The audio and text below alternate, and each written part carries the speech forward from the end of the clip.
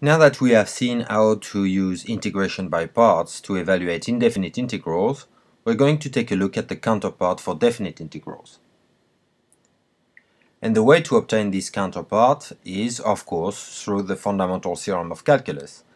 What we have seen before is really that if we want to find an antiderivative of a function that we can interpret as the product of a function u with a derivative dv of another function v, then we can obtain this antiderivative by taking the product of the functions u and v minus an antiderivative of v multiplied by the derivative of u. So that means that if I want to calculate a definite integral between a and b of a function that I can interpret similarly as a product of a function u with a derivative dv of another function v, then according to the fundamental theorem of calculus, if that function u dv is continuous on the interval ab, all I need is find an antiderivative of the function on the interval and evaluate between a and b.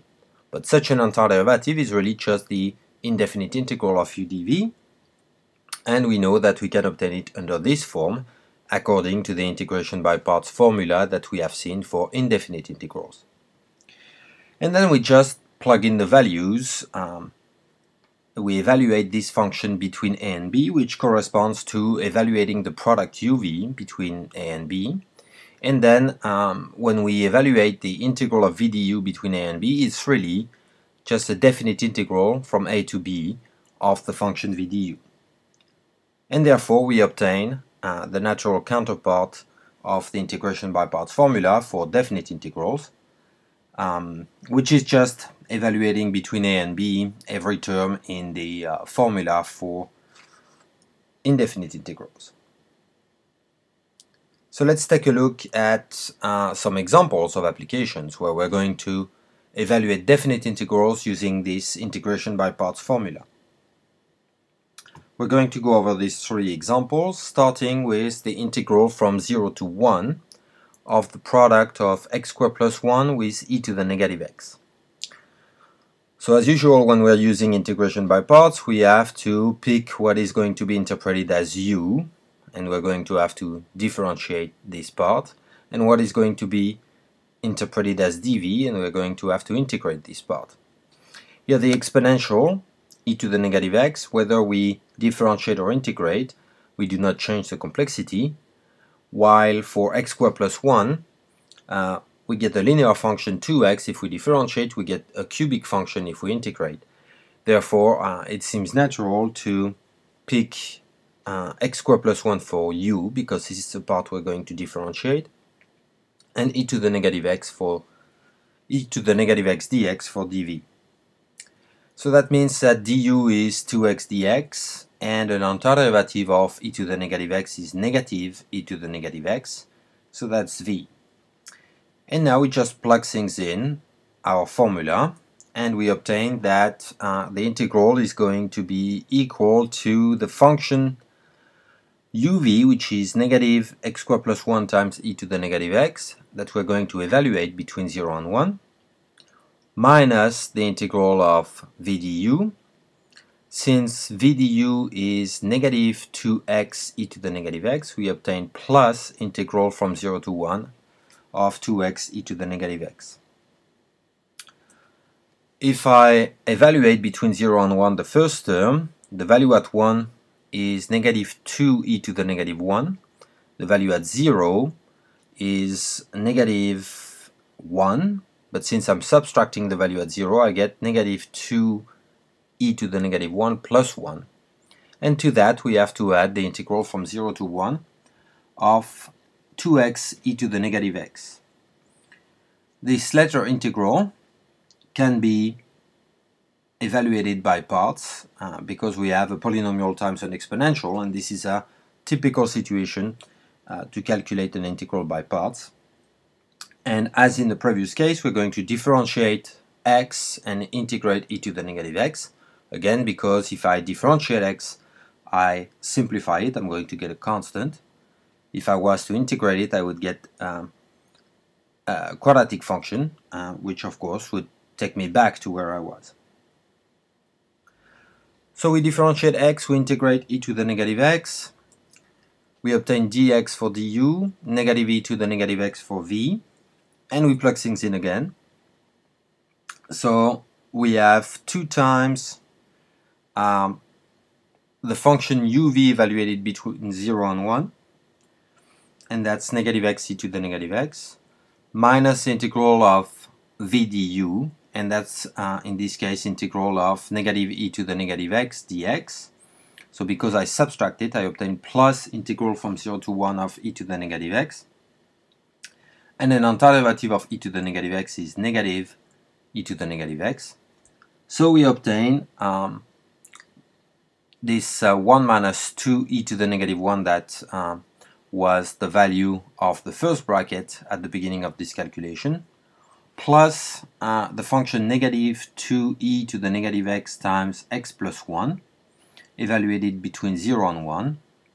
When we plug 1 in this, we obtain negative 4e to the negative x. When we plug 0 in this, we get negative 2, which we subtract, so we get positive 2. 1 plus 2 is 3, so we have 3 minus 2e to the negative 1 minus 4e to the negative 1. That sums up to 3 minus 6e to the negative 1. Moving on to the next example, we're looking at the integral from 1 to 4 of root t ln of t. Again, if we're going to proceed by parts, we have to decide what we're going to differentiate, what we're going to integrate. In this case, we don't have much of a choice because for the natural log, we know the derivative. We're not expected to memorize the antiderivative. So naturally, we're going to pick u equal natural log of t. And for dv, what remains, which is root t dt.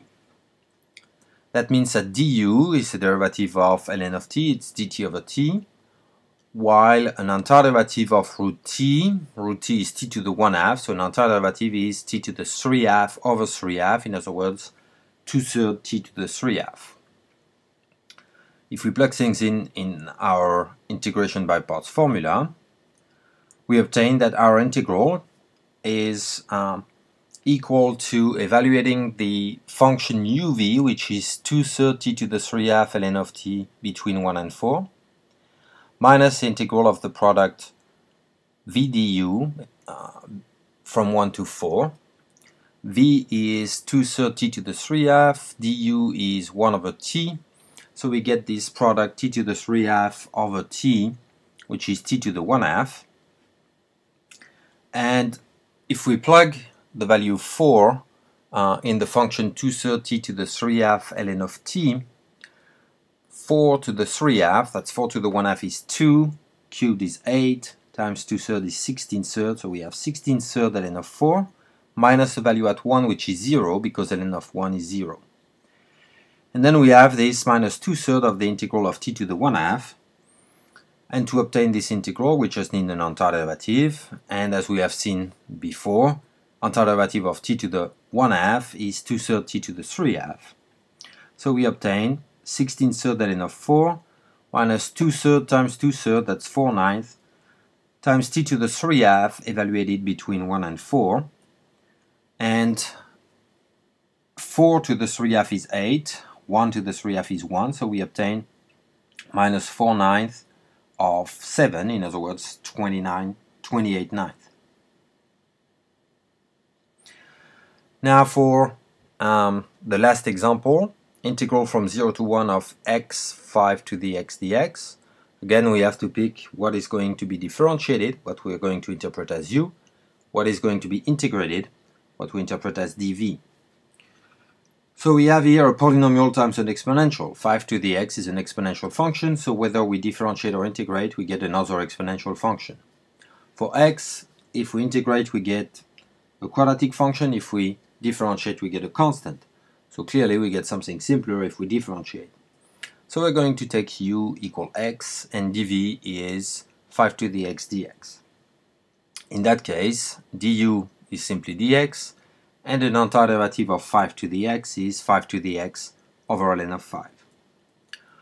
If we plug everything in, we obtain for our definite integral the value that we obtain by evaluating the function uv, which is x times 5 to the x over ln of 5 between 0 and 1, minus the integral from 0 to 1 of v du, which in this case is simply 5 to the x over ln of 5 dx.